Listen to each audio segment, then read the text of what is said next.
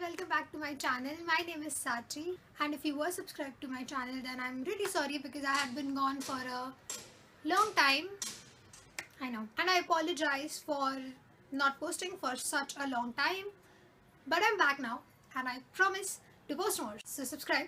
So this is the look for our today's video. So if you're interested in achieving this look, then let's start with the video. Okay, so we're going to start with the Maybelline Fit Me Foundation Matte and Poreless. And even though this is matte and poreless, it is perfect for dry skin. It does not emphasize my dry patches and it has kind of a satin finish.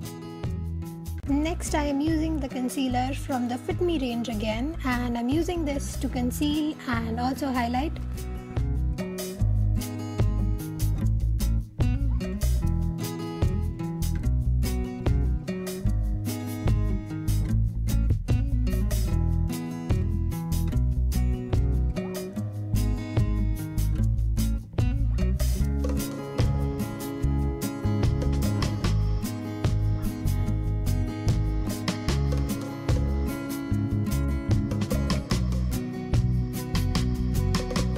To set everything in place, I am using the Miss Claire pressed powder in the shade Natural Beige, and I'm using it to set all the places I put concealer on, because you do not need to set the foundation. It does not feel tacky. It's alright on its own.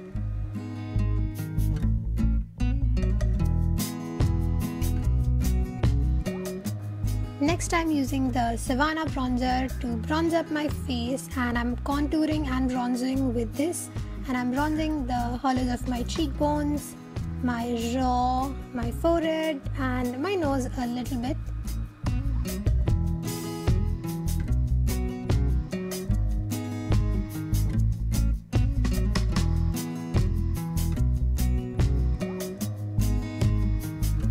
For blush, I'm using the Maybelline Cheeky Glow blush in the shade Creamy Cinnamon. And I know I use this blush a lot, but that is only because it goes with every look. Then I'm using the highlighter from this cheek palette, and I'm going to highlight the usual places, the tops of my cheekbones, the bridge of my nose and my cupid's bow just a little bit.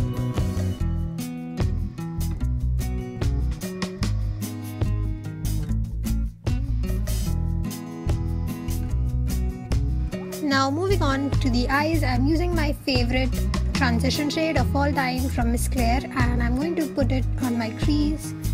And I'm not being too precise with it because this is just going to act as a transition shade.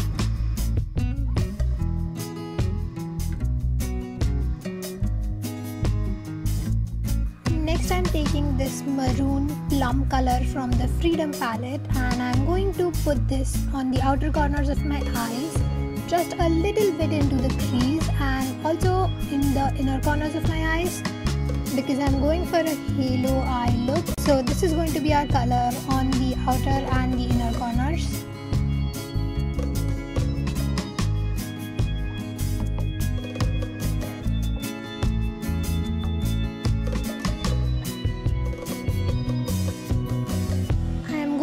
With this fiery copperish red color, and I'm going to pop that on right in the center of my eye, and this color is going to be like the star of the show.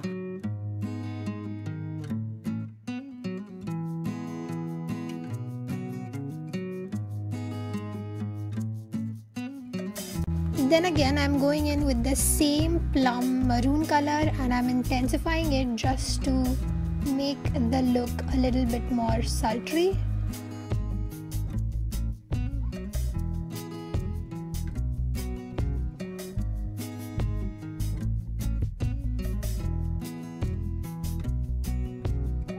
With this more warm maroon color, I am going to repeat the same thing again. That is, I'm going to intensify the inner and the outer corners. And I'm not dragging this too much into the crease. I just wanted to intensify the inner and the outer corners.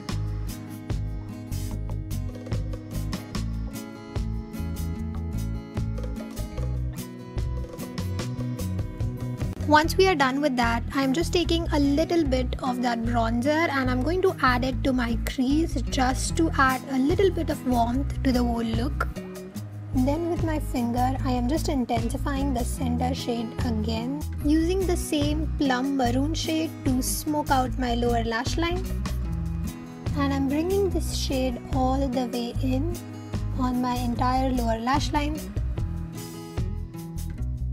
Then with this sparkly brick shade, I am going to run that on my lower lash line, but I'm not bringing this all the way in, and I'm staying very close to my lash line. With this golden white highlighter shade, I am going to highlight the inner corners of my eyes and also my brow bone.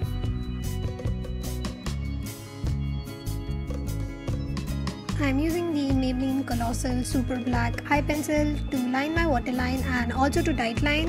And I learned this trick where you could do both at the same time. But do not try this if your eyes are too watery. Trust me, it will be a mess. Anyway, moving on, I curled my eyelashes and used the Hypercurl mascara on my lashes. And finally, for the lips, I am using this warm brown shade, and it was a little bit too dark for me and also not matte, so I decided to set it with some powder to mattify it and also make the shade a little bit light. So yeah, this is the final look. I hope you enjoyed. Thanks for watching. Bye bye. I will see you the next time.